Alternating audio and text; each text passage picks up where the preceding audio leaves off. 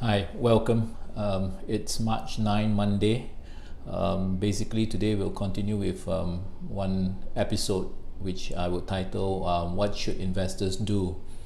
It's not been a very bright Monday, not a good start. This itself is not a map showing where the COVID-19 is. This is basically a heat map showing the percentage falls on the various major equity markets across the world, and the ones on the right, which represent Asia, are the live ones around lunchtime, Singapore lunchtime. The numbers are not very nice, as we can see.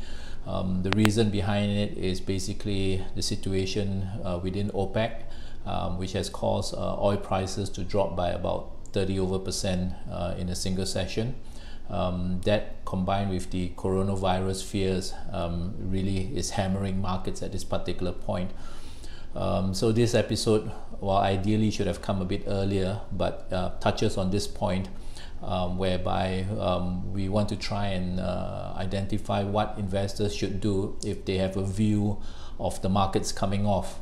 If you remember in the last episode itself, we actually highlighted the expectation that markets could have over the short term because of what we call the market under discounting, underestimating the risk from COVID-19, potentially another 10% or even up to 15% decline back down to a particular support line on the S&P, and likewise on the other markets too.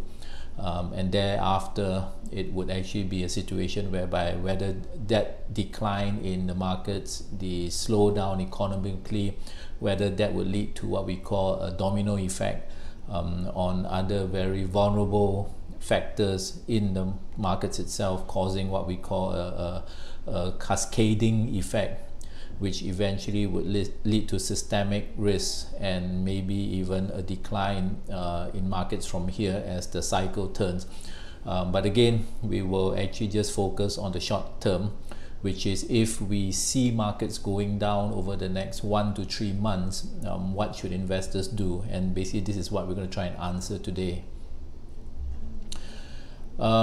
It's not as simple as if we see markets declining, then everybody should just sell and get out and stay by the sides and go into cash. Actually, what determines your course of action really is dictated by what type of investor you are.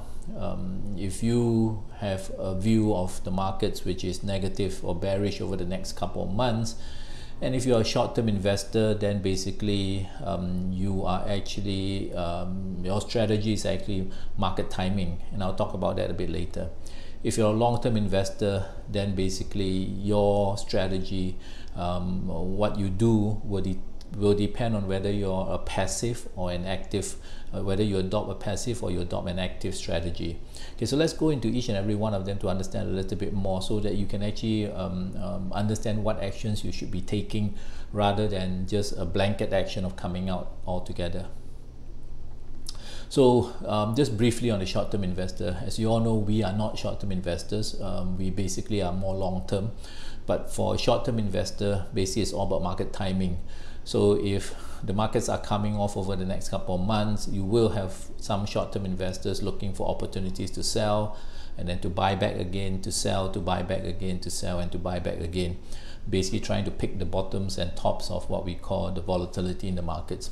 There will be, however, some short-term investors who prefer to just sell and wait for what we call a good level to come back in again or to cover those shorts. So there will be either a type of A type or B type of short-term investors. Yeah. But for us, we are more long-term, and in the long term itself, you'll find that there are two types of investors. One is the passive investor, basically those who do not actively manage their portfolios. These are a little bit more of like ETF investors who believe that over the long run, just merely holding a good composition or diversified portfolio will actually provide them the necessary returns. So for passive investors, basically if you're a passive investor, you're invested in ETFs, for example. Even if you're invested in unit trust but you don't really do a lot of active management and you believe in just holding it over the long run, then basically this situation of seeing the markets potentially come down, you're not going to act, because that's your assumption, your minimal or even zero active management of your portfolio, and just let it ride through with the markets itself. So what you'll get is basically, if the blue line is the index and the red line is your portfolio, your passive portfolio, and even if you're here in this red dot and over the next couple of months we're coming down, you're not going to do anything because you believe in riding through the cycles, and at the end your point B will be higher than point A, and that's what really you're looking for, rather than trying either to time the markets in between or to do any active management in between. So that's a passive investor. So if you're passive, basically you're not going to do anything, or you're most likely not going to do anything. If you're an active investor, then basically what you do is you probably try and aim to reduce the volatility in your portfolio. Active investors basically have two things that they want to achieve, or two objectives. The first objective is, if you look at where the cursor is, over the long run, a portfolio is supposed to move from point A to point B, and the market is the blue line. If you actively manage your portfolio, you would try and get alpha and basically hope that you don't end up at point B, but you end up somewhere in this cross here, some point higher than point B. Okay, that's so you try and outdo the markets by creating what we call, or generating alpha. The second thing is, as an active investor, you also try to reduce volatility, which is the green line. Compare that to the blue line, which is the market line. So again, your two objectives will be higher return and less volatility. In this particular episode itself, we'll focus a bit more on the volatility rather than the target or alpha itself, which is a big debate in the markets with regards to whether active management can generate the additional alpha. So that's for a different time and place, but today we are focusing more on trying to reduce volatility. For example, if we're here today in this red dot and we look at markets coming down, rather than come down according to the blue line, which is the market, an active fund or an active portfolio looks to actually lower the volatility and not fall as much as the market, i.e. having maybe a beta which is less than 1. So how do you do that? You actually manage volatility actively by either doing what we call portfolio allocation, type of holdings, or a combination of both. Under portfolio allocation, is very clear. If you have a portfolio which is diversified into bonds and equities, in order to reduce volatility, you start moving away from equities and putting more into bonds. So for example, if you have a 100% equity portfolio, to actually take some risks off the table and lower your volatility, you move maybe 40% into bonds. You could even go a step further and try to move into what we call alternative investments. So again, the managing of the allocation itself will help to reduce volatility. The second way of doing it is actually to change the type of holdings that you have. A very simple example would be to move away from high beta stocks to low beta stocks. For example, the more defensive healthcare sector and so on. And you could even do this via funds. This is just an example, a graph of a fund where in a volatile market, because of hedging, the fund doesn't fall as much as the markets itself. Or thirdly, you can use a combination of two things. You can manage the portfolio composition, and you can manage what's inside the portfolio itself in order to achieve lower volatility.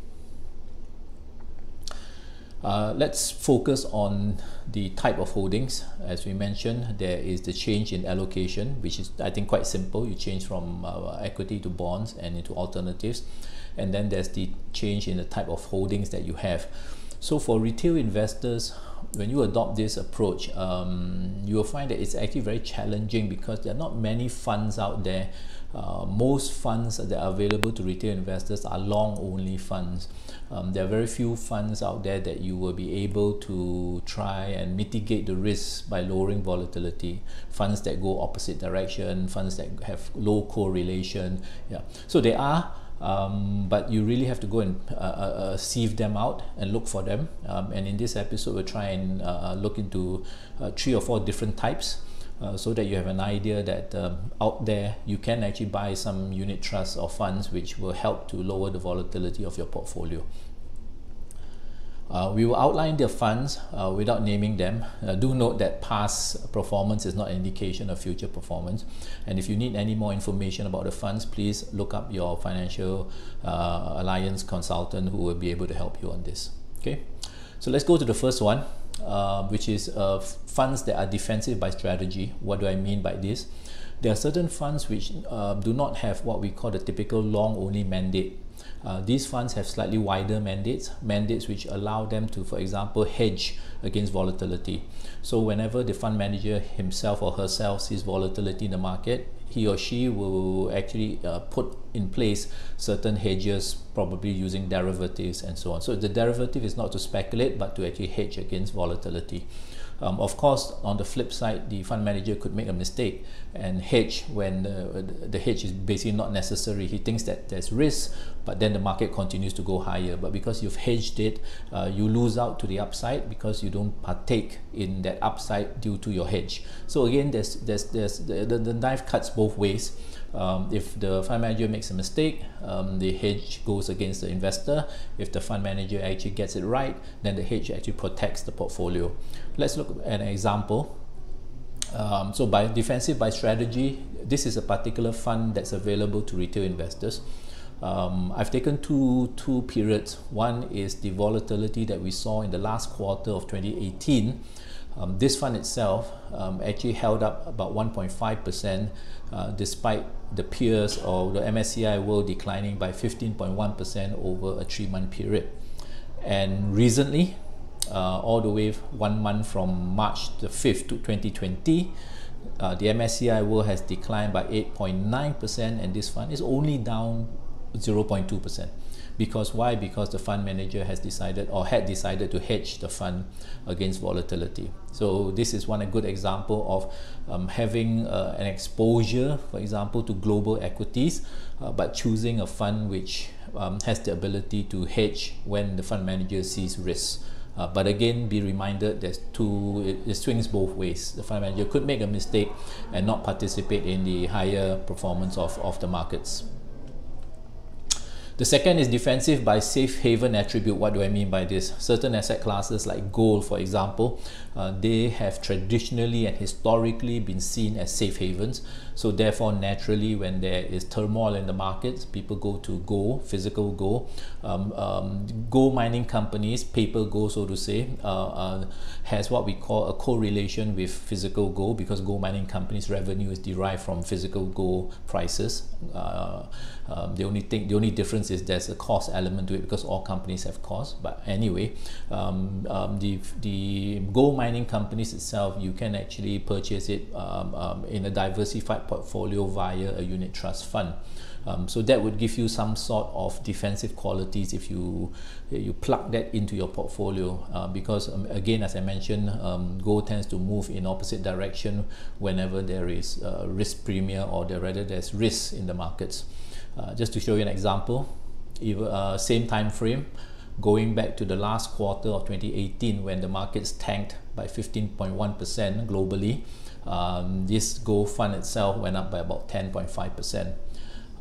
Today, the markets have actually dropped until up to March the 5th, 2020. For a 1 month performance period, markets have dropped 8.9%. This gold fund is down 0.5%. Do note, there was this period here where the gold fund correlated back again positively with the market, because by right the market goes down, this fund is supposed to go up. There were some technical reasons for this. People have tried to explain it. I won't go into details, but what I'll say is I don't expect this to be the norm, meaning to say I think it will still hold true that gold and gold mining shares will move in the opposite direction to the stock market, as the example was in late 2018. So this is more of an anomaly here, whereby the prices actually correlated back with the equity market. So I think this is just a one-off thing, and I think gold prices, if the equity markets continue to go off, the gold mining companies will do well. The third one is actually defensive by asset class. So this is very clear cut. This has got to do a little bit with the first method of going defensive or lowering volatility, which is to move into bonds. When you move into bonds, basically you also need to be careful. The bond market is not homogeneous, meaning to say that it is not just one bond market. The bond market is, there are several different types of bond, all the way from high yield bond to high corporate grade bonds to low duration bonds to money markets and so on and so forth. Yeah, so basically you need to pick and choose. We tend to be a bit more comfortable at the front end of the curve, and that's where it's called the short duration, short end of the curve. It's less sensitive to interest rates. Some people may argue that today, since interest rates are falling, monetary policy is being loosened up, you should try and take advantage of what we call long duration bonds, which will go up much more when interest rates come down.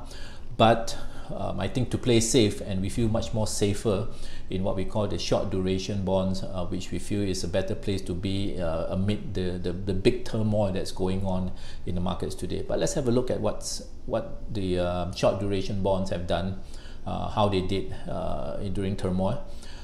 In the last quarter of 2018, this short duration actually kept up at 0.5%, doing its own stuff, despite the fact that the markets fell 15.1, and this time around, same thing, 0.5, despite the fact markets went down 8.9%. So basically, this is a place to go to as a real pure safe haven. The returns are not a lot, but really it's in a situation whereby not losing money is making money. So this would be something which is comfortable for certain people. And lastly, by design, so there are certain unit trusts out there which are quite unique, because by design they are meant to try and go the opposite direction of the stock markets. So basically, by using instruments like derivatives and so on and so forth, they try and deliver what we call a negative correlation with stock markets. So just to give you an example, there is actually a fund out there. Please excuse me, this one should actually be called Fund 4 and Fund 4. Okay, so Fund 4 itself, in the last quarter of 2018, this fund actually went up 9.3% when the global equities went down 15. Over the past 1 month to March 5th, 2020, this fund actually went up 11% as the global stock markets tanked 8.9%. Okay. Again, you need to be very careful also, because when global stock markets go up, this fund goes down. So it's basically something to use as more of a hedging tool, something to plug into your portfolio in order to lower down the volatility of your portfolio. So the big question is, how much do I put in and what do I put in? Really, that's a case-to-case question, meaning to say you would need to meet up with your financial advisor. And you and your financial advisor will have to look into your existing portfolio to see what suits your existing portfolio, how much to put in to your existing portfolio in order to lower volatility. So I think really very much that's the situation now. It's not a blanket kind of situation where you put everything in. It's really depending on a case-to-case basis.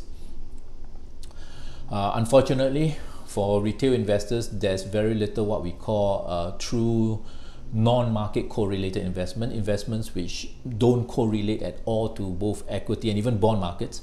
However, if you're an accredited investor, this is less challenging, because there are funds out there,